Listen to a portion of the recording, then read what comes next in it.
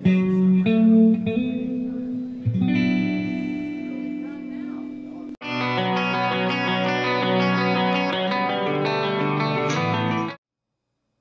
guys, I'm Racing Chewy Side, and here's a track guide for Phoenix Race 2, second to last race of the year. So this race and next week, and we're done with track guides for the season.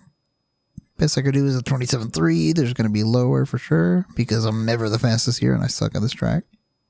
And if you notice something in the scheduling for the NASCAR iRacing series, you'll see that Phoenix is in the day for fixed, and the NIS Open has it at night. So usually supposed to have the same thing, so don't know what happened there. So what I used was the default setup. Remember, these are always fixed. Everything's default, even the weather. So everything's default on that setup except for the brake bias, which I moved down to 62.5. That's just preference. I prefer it low like that, but it's also dangerous. So let's just see how I did this lap. We'll do a cockpit, then a roll bar view, and then we'll talk about it. So here we go.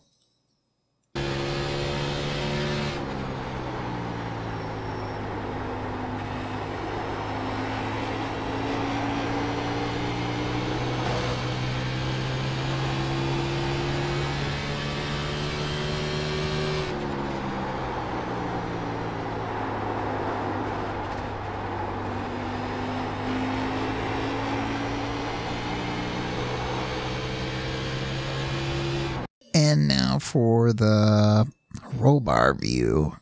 Now this is just to give a more, I don't know, more of a look at the line.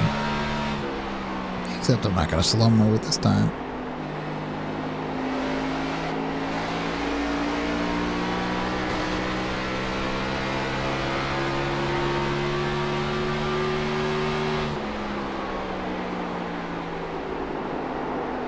And yes, I know it's a roof cam, but it says roll bar. Haven't decided to change the name of that. I don't even know if you can change the name, but I just changed the camera. Alright, that's it for a 27.3, I mean. So let's take a look at it. And a more detailed view from my field of view, or point of view.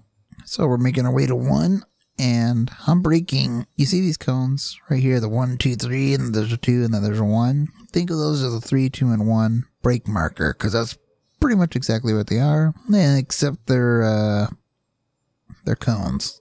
So I'm braking right as my car passes past the 3 cones. So right here, the back of my car should be just, I don't know, next to the 1. Yeah, see right here, right at the 3. I'm right next to it. So pretty much right after you're past that, that's where I'm getting on the brakes.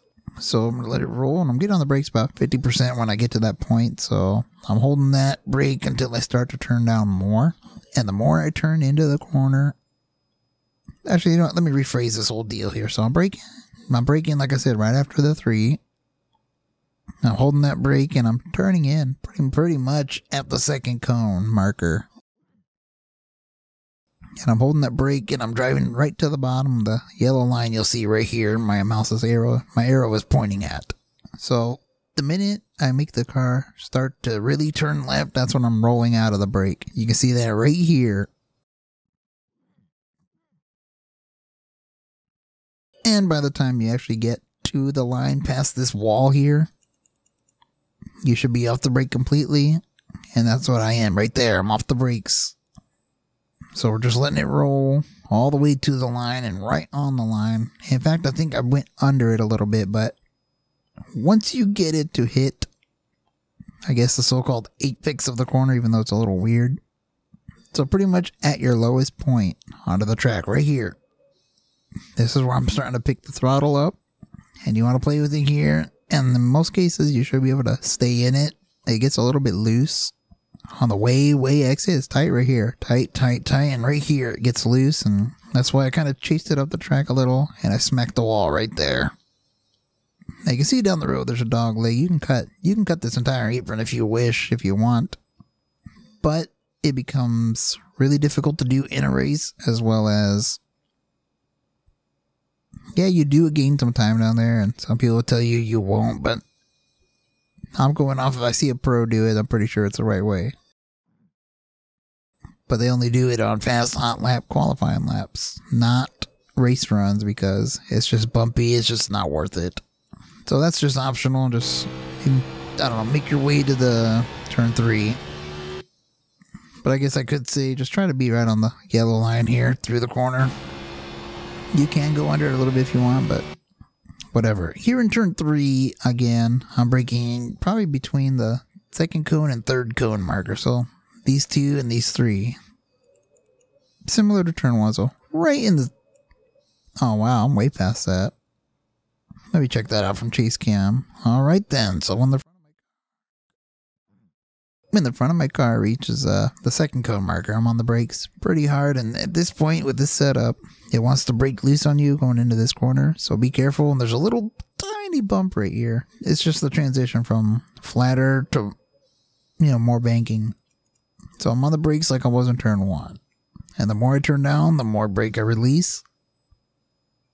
You can actually see that demonstrated by watching this entire corner. And like I said, you want to be real smooth and drive it down. Car gets really weird through turns 3 and 4. So you really gotta let this thing...